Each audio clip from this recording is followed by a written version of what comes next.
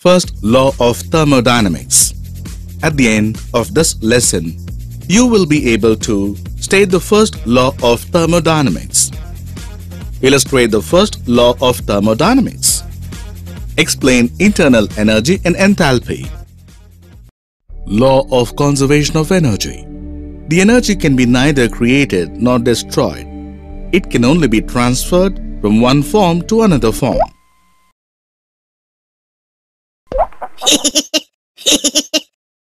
Blabbermouths! Energy cannot be destroyed, only can be converted. I'm going to break this universal energy law. Let us see how the spring converts my energy.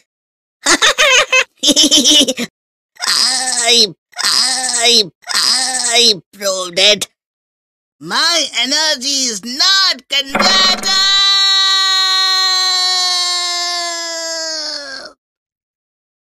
Energy cannot be destroyed. It can only be converted. When compressed, the spring stored elastic potential energy and released it. The energy can be of different forms. Heat energy, a form of energy which transfers among particles in a substance by means of kinetic energy of those particles. Electrical energy is the energy due to electron flow. Mechanical energy is the energy stored by a machine that induces motion. Chemical energy is the energy that bonds atoms in a molecule. From the conservation law, these energies can be converted from one form to another. Let us discuss these changes. The heat energy from the sun is absorbed by plants and is converted into chemical energy through photosynthesis. It is a natural process. And let us see few examples for artificial energy conversion processes. The conversion of electrical energy to mechanical energy in case of fan. Conversion of electrical energy into mechanical energy in home appliances like mixer, grinder, etc.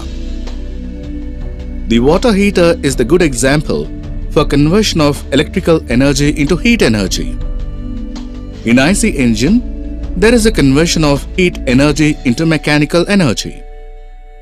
Conversion of chemical energy into heat and sound energy in crackers, and conversion of chemical energy to electrical energy in the battery. Moving further, another important classification of energies is potential and kinetic energy. Say a rock at some elevation possesses some potential energy. A part of this potential energy is converted into kinetic energy when it falls down. This energy conversion is called as first law of thermodynamics. One best example for chemical, heat and mechanical energy conversion can be found in the working principle of steam locomotive engine.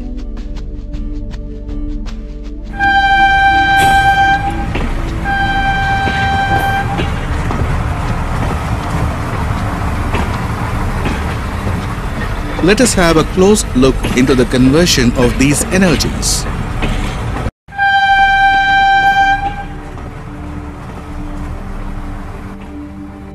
Here, the chemical energy of the fuel is converted into heat energy when they burn. Let us denote the heat energy supplied by burning of this fuel as Q. Generally, the unit for heat is joule. And this heat energy is used to boil the water. Let us consider the initial temperature of water as T1. If we see at microscopic level, the water molecules will have rotational, vibrational and translational movements all together, called as kinetic energy. And these atoms, when bound together, the binding energy of the atoms is the potential energy of these water molecules. This potential and kinetic energy combined together is known as the internal energy of the water molecule. Thus, internal energy can be defined as the sum of all microscopic forms of energy of a system, and the internal energy can be denoted as U. At initial level, Let us denote it as U1. When the water is heated, the water is converted into steam and these bonds are broken and the water molecules start moving vigorously. This leads to increase in the internal energy. At this stage, the internal energy can be denoted as U2. During this process, the temperature has increased from T1 to T2. Let us denote the change in temperature from T1 to T2 as delta T. And the change in the internal energy from U1 to U2 is denoted as delta U. This change in the internal energy delta U depends upon the quantity of water and its specific heat capacity, that is, the heat required to increase the temperature of water by 1 degree Celsius, and also changes in temperature delta T. Thus, the change in the internal energy delta U is the product of mass of water and specific heat capacity and change in temperature. Now, the supplied additional heat is used to expand steam to push the piston in the steam engine. And thus, the total heat supplied is used to increase the internal energy and also to do work, that is W. Now, the total heat supplied Q is equal to delta U plus W. Work can be defined as the quantity of energy transferred from one system to another, and the work is measured in joules. Let us see the total heat content of this system, which is the sum of total internal energy U and work done W. As the internal energy and work are two different properties that occur frequently together, it has been added to give a combined property known as enthalpy or total heat content. This total heat content of the system is denoted as H.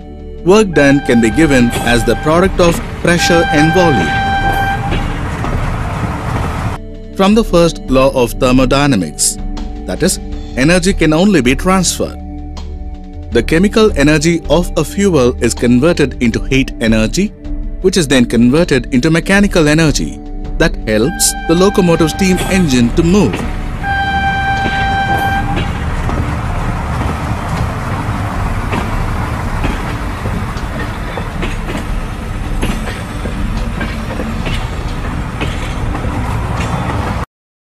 Summary.